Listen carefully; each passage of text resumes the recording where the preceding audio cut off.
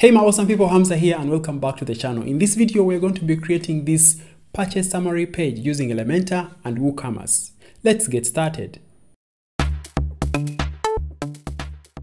Well, this video is part of my WooCommerce Elementor series where I show you how to create a WooCommerce website using Elementor. And in the previous video, I showed you how you can integrate with a couple of different payment gateways so that you can start collecting payments on your website. But before that, we created a checkout page tutorial or video that shows you how you can create and customize your checkout page using Elementor. So in brief, the purchase summary page we are going to be creating will have the gravatar for the client, and this will be connected to the email they are using when they are making the purchase. We'll have this dynamic content added over here, for example, pulling up the client name and also the welcome text added.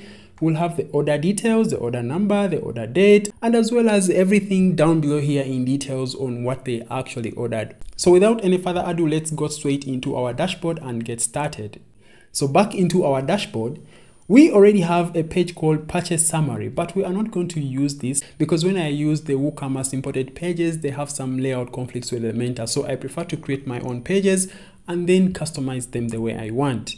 Now I'll add a new page and I'll just name it purchase summary page. Good. So I'll edit this and then I'll open that up in Elementor. Just to check on the settings, we're using the default layout, which is okay. Now let's come over here to our checkout page and we are going to copy this hero. So copy and come here to our purchase summary page and paste that hero. And I think that's all for now I needed from the checkout page. I'll close this. I am going to remove this breadcrumb. Now I'll add an image widget and as well as edit content over right here in our heading widget. Come over here to widgets, then add an image widget, add it to our container. And now I am going to change the direction for our container to be horizontal, just like this. And we'll make the width to be 100%. We will select the image widget, come to the image widget dynamic tags, and come down below here. There is something called user profile. Now this should pick up the image that was used alongside with your email on the gravatar website. So this is like a global website where creators and authors add their images so that once they use an email on any website or wherever they comment anywhere, their image will show up. I have a specific video about that on how you can link your email to an image so that it can be the same image displayed all over on the entire internet. And if you want to check it out, please check out the links in the description of this video. So right now the email attached on this account is not having a gravatar. So what I'm going to do for now, I'm going to update. I'll use the Elementor Finder, go to the dashboard, and I'm going to come to users. In fact, I would have just gone to my profile. So here, I'll change this email to another email. And this is the email that has an image attached to it. And then I'll update my profile. This will require me to verify my email address. So I'll go to my Gmail and then verify that email that I just added. Now, when I come back here to my Elementor editor and I reload this page, you should see that here there is now an image that will show up. Awesome.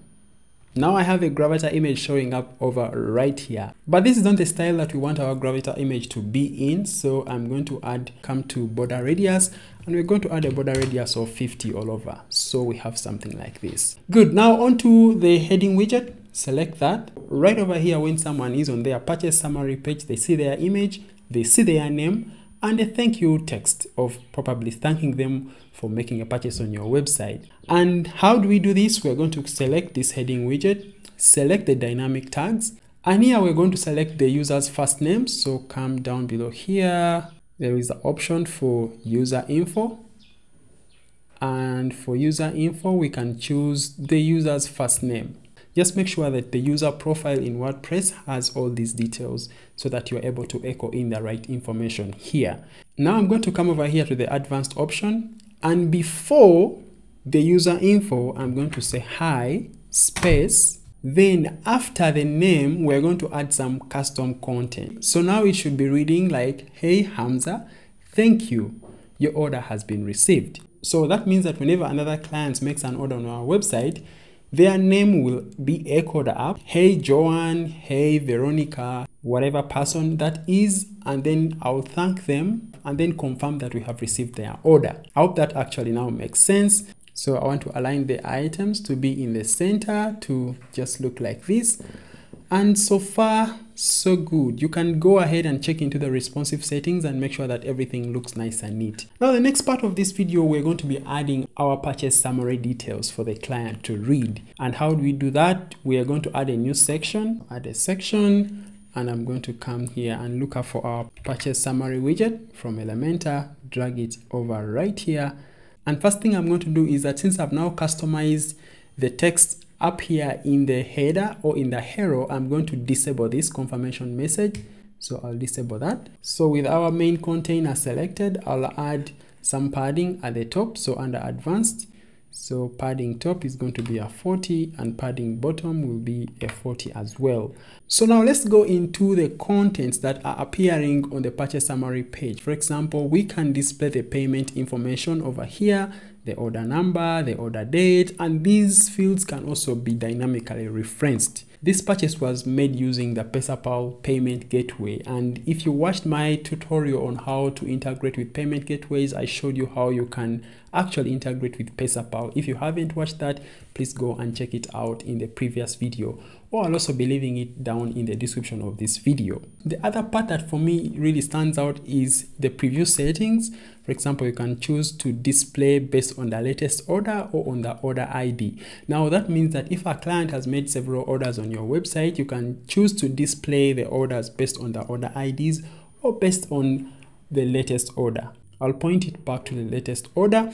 And now let's go to the styling options. Under the style option, we are going to make the background color to be white. And for the spacing, I'm going to make that to be a 30. This section is basically for the confirmation message, and we actually don't have the confirmation message showing up over here. So we don't need to add any styling for the confirmation message. Then for the general text, it is also going to be in black, so which is our main color. And then the typography is going to be our body text, something like this.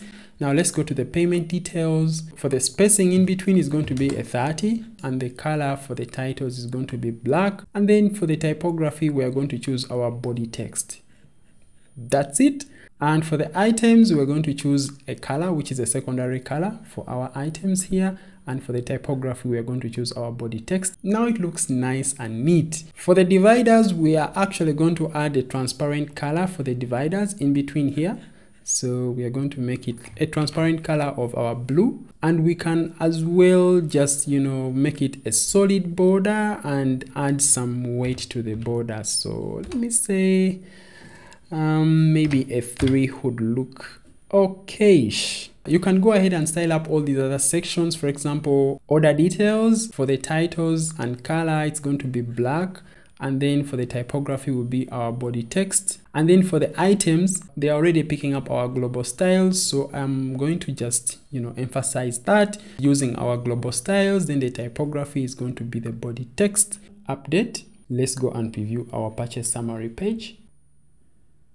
There is our purchase summary page. Now, if we look into the responsive settings, so responsive mode, tablet, we can get this fixed. So select the container and then unlink, and I'll just add a 40 all over. Link them 40, top, bottom, right, and left. Looks good. And then now let's go to the mobile. So for the mobile also looks good, so I don't have to make any changes over there. What I'm going to do now is update, preview our purchase summary page. Looks good. I'm going to come now here to our Elementor editor, come to the hamburger icons, under site settings. We're going to come to WooCommerce, and there is an option called purchase summary. So here we'll search for our purchase summary page we created. Good, there it shows up. And now I'm going to update.